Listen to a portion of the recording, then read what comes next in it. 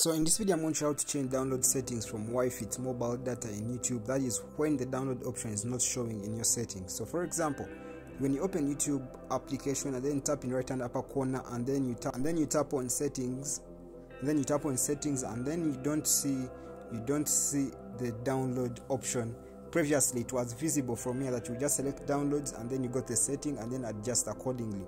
But if you don't see the download option right there in the settings, watch this video until the end to activate that so that you can change your download settings from Wi-Fi to mobile data. Okay, watch the video until the end. If you're a fan of phone tips, tricks, you should subscribe to our channel and join the family. So all you have to do, just select the YouTube application, just hold on it, select it and then hold for a long time, then select app information. And then when you select app information, you're going to see this coming up on your screen now. All you have to do is basically stick this video until the end. Then you're going to see that uninstall updates down below. Yes, select it and then you press OK. Depending on the type of phone, it will show you differently. So for this phone, you just tap that and then it brings you uninstall updates and you press OK. Then after pressing OK, now head back and then now open the YouTube application as shown on your screen.